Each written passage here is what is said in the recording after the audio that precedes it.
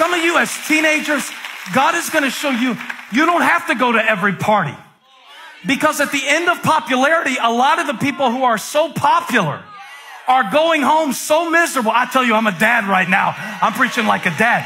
And parents, we don't have to copy the way everybody else raises their kids. You have permission to break tradition with whatever does not fit your calling. You have got to build in the valley what God showed you on the mountain. In case you haven't noticed, we live in a culture that worships our kids at the expense of our families.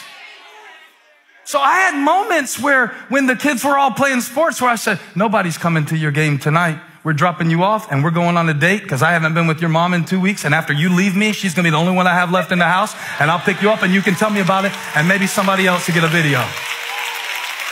Everybody has to do it the way God shows you to do it.